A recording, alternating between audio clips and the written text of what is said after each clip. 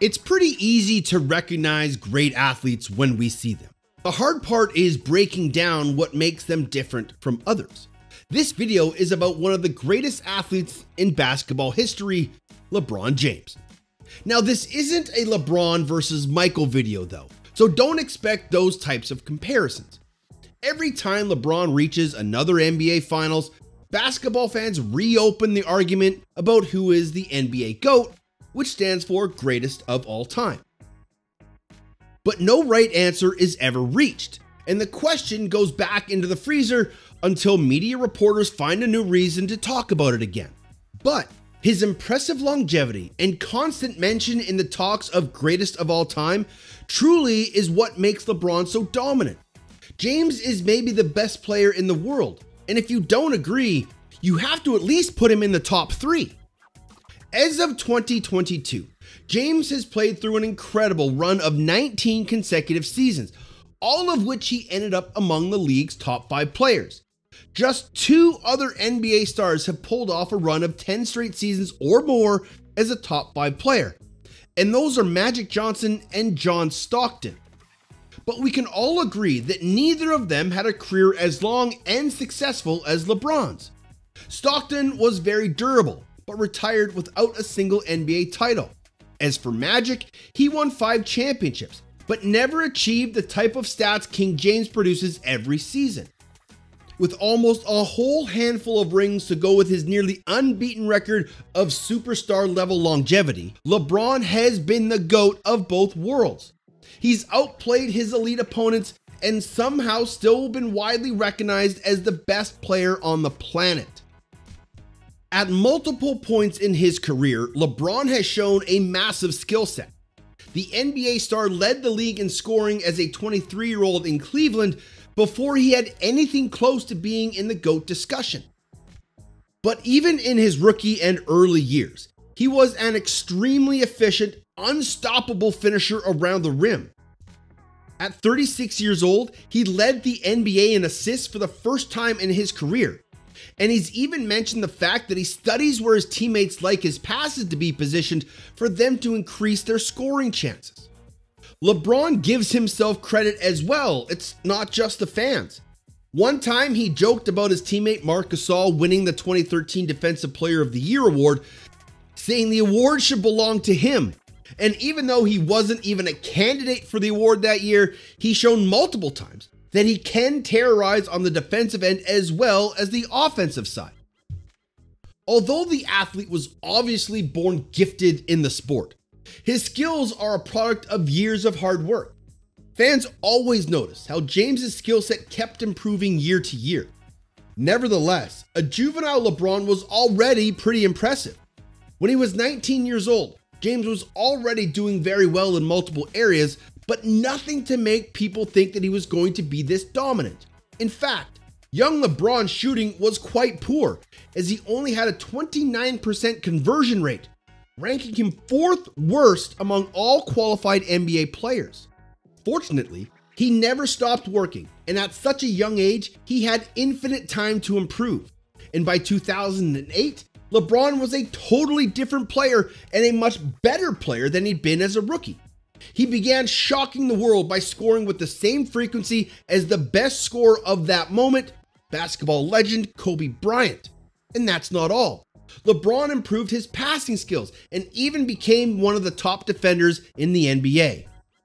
Now, the 2008 and 2009 seasons were indeed great for James, but the years that followed, which are the ones after he left Cleveland for Miami, were the ones that really saw him truly unlock his full potential. LeBron continued to score and pass at an elite level while playing good defense, but he also began to set a career record for rebounding rate. At the same time this happened, he became an elite 3-point shooter by landing nearly 41% of his shots from downtown. When the athlete turned 35, he wasn't the same as he was a decade earlier.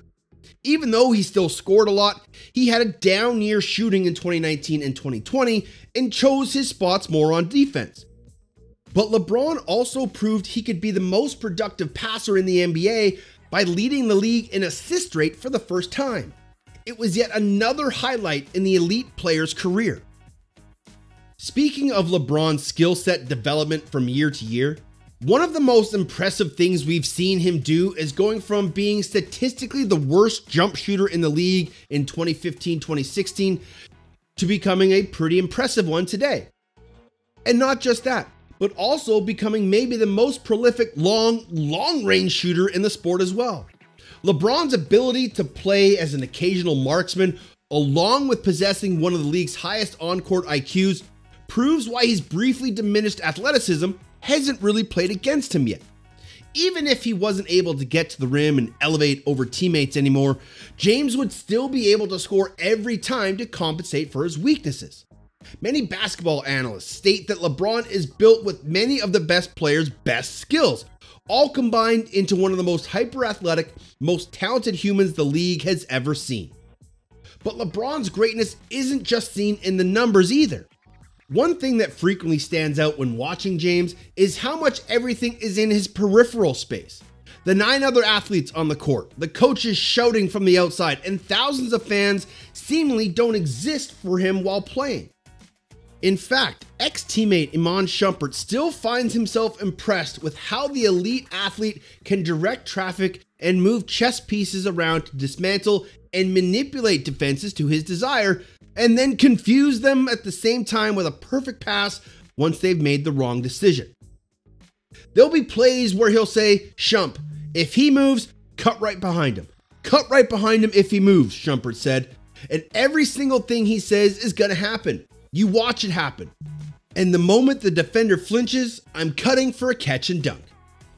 The bottom line is that LeBron has literally maintained himself as the king of basketball for more than a decade and a half.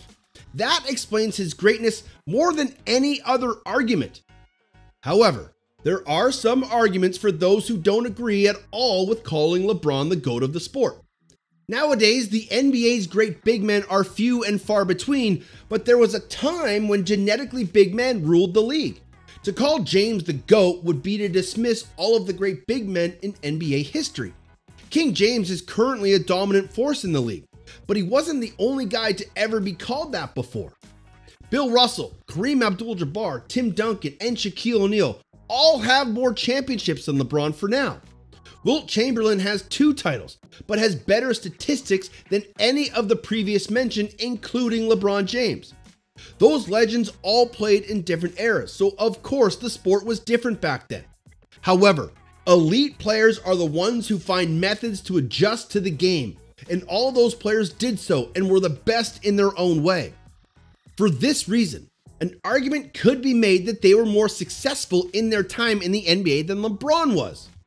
But LeBron doesn't see it like that. Speaking to TNT's Kenny Smith, James described his career as a 3-part movie series divided throughout his time with the Cleveland Cavaliers, Miami Heat, and LA Lakers. In 2016, he led the Cavaliers to their first title in Cleveland. And looking back at that game, he said, "At that moment, I thought I'm the greatest basketball player fans had ever seen. In all the eras, like I could play them 1 through 5. I can guard 1 through 5, you know? Just basically like doing something that's never been done in the history of basketball. I mean, teams that go down 3-1 were like 0 for 32 in finals history. Nobody is coming out of that, and nobody gave us a chance. I just felt like ain't nobody better than me at this. I felt like Jay-Z when he made the blueprint." Following his victory at the All-Star game, James was honored alongside Magic Johnson and Allen Iverson and ranked among the NBA's 75 greatest players of all time as part of the league's 75th anniversary celebrations. If you like this video, you might like the GOAT debate. Now, do you believe LeBron James is the greatest of all time? If not, then who? Drop your thoughts in the comment section below. Be sure to subscribe, and thanks for watching.